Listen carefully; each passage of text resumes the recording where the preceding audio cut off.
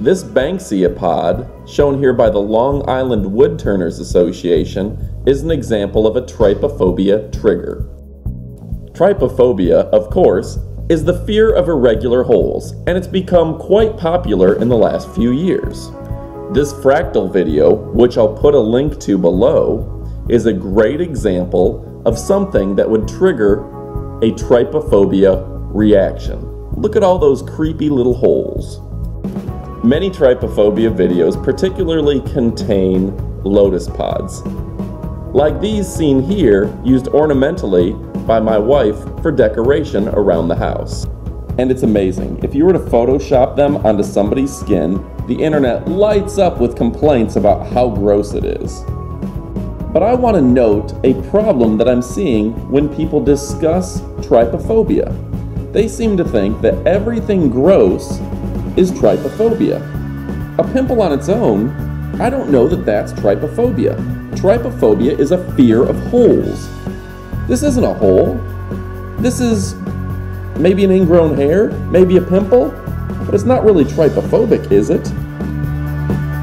So let's go ahead and take a look at the 3 most popular images currently on Reddit's Trypophobia forum. First, here's an image of a young lady from Bangladesh with smallpox. Sure, it's gross, but are those holes? I believe this is a blue ringed octopus.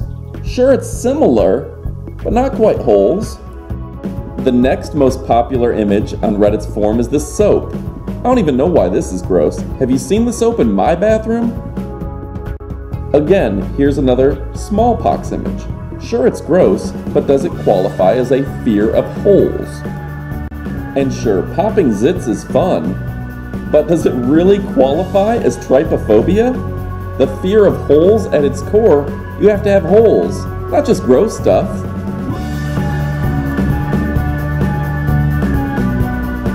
So I'm going to ask you to leave your comments. Tell us what qualifies as a trypophobia image. Alright, so I have one more question for you. This is for the hardcore world's greatest medical fans.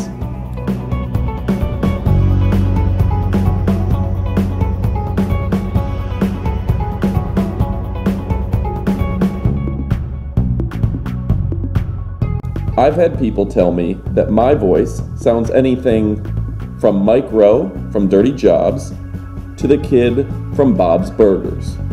Leave me a comment below with what you think my voice sounds like. Hey folks, to get rid of blackheads and blemishes the right way, get a Comedone extractor kit.